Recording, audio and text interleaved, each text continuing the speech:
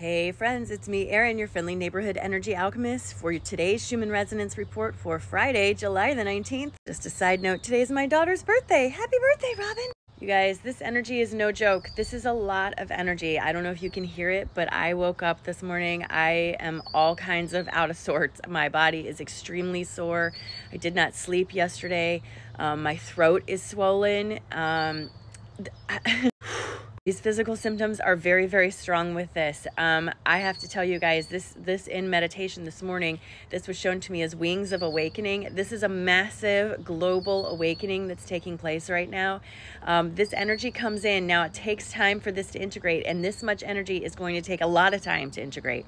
But as this energy comes forward, this is full of awakening energy. This is wake up, find your path, claim your life, make it your own. This is what that energy is. What that energy also is coming in underneath all the old energy and pushing a lot of it out. You see all this red up here and around this? This is a lot of release energy. This is trying to force out a lot of stuff you're not letting go of. Like what are you holding on for? Like your source, your higher self, your spirit guides are like, come on, let me have it. Come on, let's go. Physical symptoms for this can be very, very strong. As someone who rarely to never gets sick, I actually feel like I got hit by a bus today.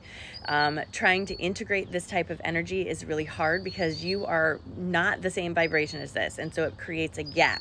And in order for that gap to be bridged, you have to change on a cellular level to embody more vibration. And that's where you feel those physical changes. For me, it's hitting me hard in the throat today. My truth-speaking voice is coming out, friends. I also was told last night in a dream interaction I had with one of my guides, which was super clear and weird, and I woke up thinking I had actually been there. I was very disoriented when I woke up.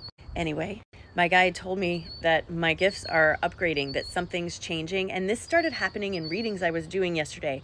It's like I was reading and channeling, and my guide's, her words started coming out of my mouth. There were several times I said words that I would never normally say, and it was very odd. So be on the lookout for changes in the way you perceive your clairs. If you are just now starting to tune into your clairs, there's no need to get all tangled up in your head about it. The best thing you can do for yourself is not try to force it to happen, yet relax and allow it to happen. The other thing I can tell you is that your expectations of what it's going to look like is not what it's going to look like, because society, movies, religion have all colored what we expect the clairs to actually look like. So keep an open mind.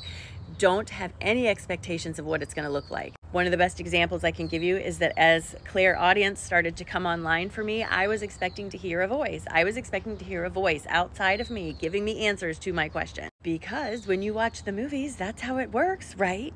Wrong. That's not how it works. At least not for anyone I know and not for me. Clairaudience comes in many, many forms, as diverse as the amount of people there are, so keep an open mind. Clairaudience speaks to me through tones and music. I hear music and I hear different tones, and those carry messages for me for the people I am working with.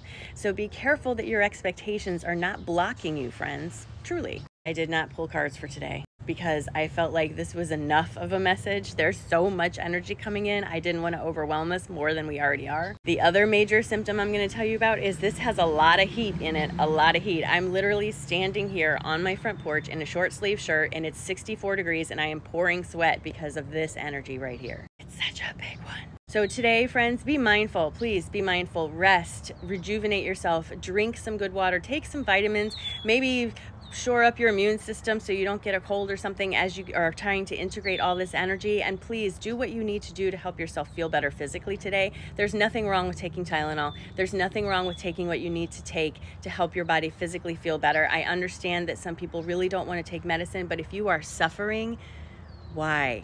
There's no glory in suffering. I'm just saying. As we go forward in our day today, I am out here so early the sun isn't even up yet. It's right back there.